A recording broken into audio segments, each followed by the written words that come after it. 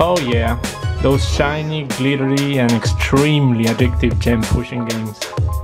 And we just couldn't help but bring it to our channel for you to enjoy those gorgeous gems moving up and down. And when we asked you what your thought was, if we should be playing Ipukets and Pokemons or not, we got so many mixed opinions, both yay and nay, that we decided to make an educational video sharing with you some secrets and tips about this game that might help you get your prizes faster if you eventually decide to give it a try. So let's start first with the mechanics of this game. We call it the gem pushing game, but in Japan they call it Sweet Land, and it's a game focused on skills and physics rather than luck or gambling. So the game usually features a great amount of spinning gems and other items, usually 4 units in total, and these include one big scooper used to scoop up the spinning items.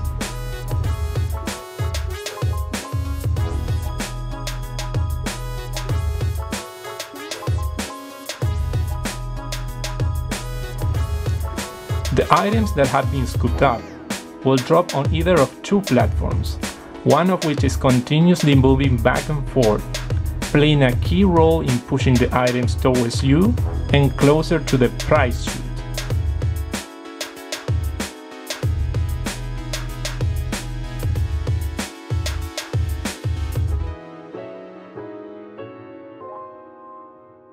Insert a coin in the coin slot, and the little door that connects the interior of the machine and the prize chute will open. Push the Scoop or Dig button, and the scooper will go down and pick up items that are spinning around.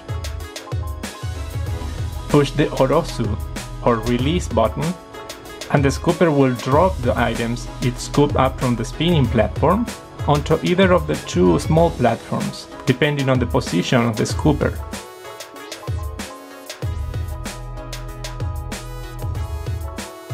Besides the prizes you can get by directly having them pushed to the prize chute, oftentimes there are bigger prizes that are sitting on a special platform and can be obtained by pushing a special weight that is attached to the prize.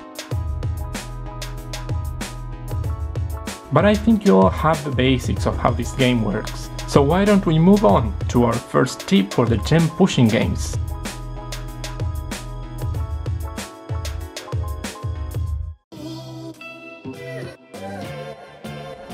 Choose your machine wisely, something you like, and try to avoid jumping from one to the other. It will take more than just a couple of tries to get a feel of the machine, how it reacts to your commands, the speed and all those kind of things. And if you're tossing a couple of dollars, better it to be for something that you really like, right?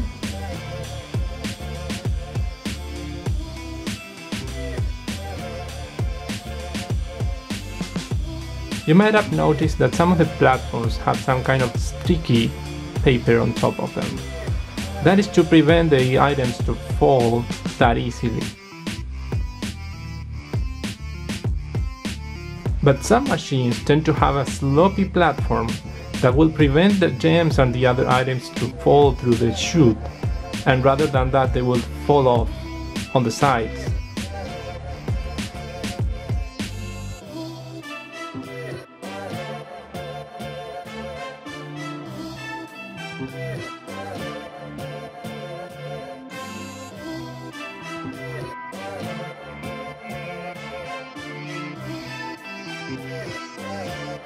Check the amount of the items that are spinning.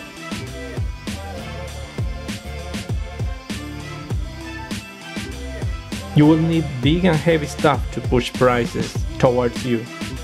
But that's not all. Also check the size and the shape of the spinning items. Some gems are different than others, lighter than others, and rounder than others, making it harder to push the prices towards the prize chute. The heavier and the bigger the gem is, the more chances you have to get the price pushed towards you.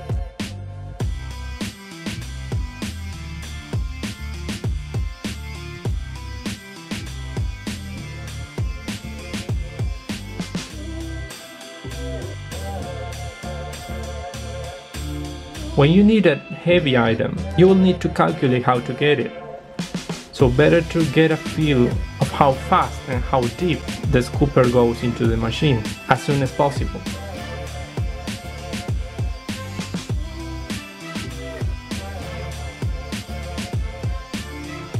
Check how back or forth or right or left the scoop drops.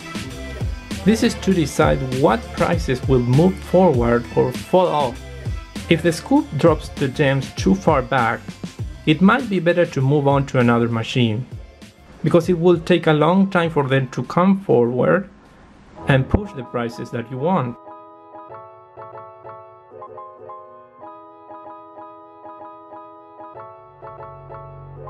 Probably the best timing for dropping gems and items is the second right before the lower platform starts coming forward.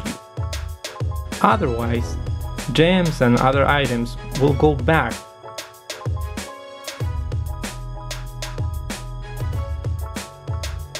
Just wait for a few seconds between turns instead of just scooping immediately. Items on the platform might shift unexpectedly to your favor, and you might be able to save a couple of turns.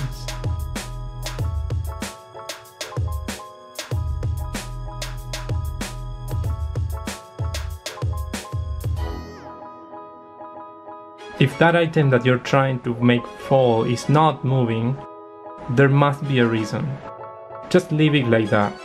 Most probably will be there the next time you visit the arcade.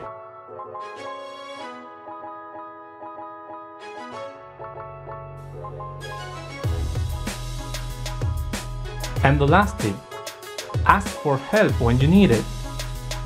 Most of the arcades have very nice people on their staff.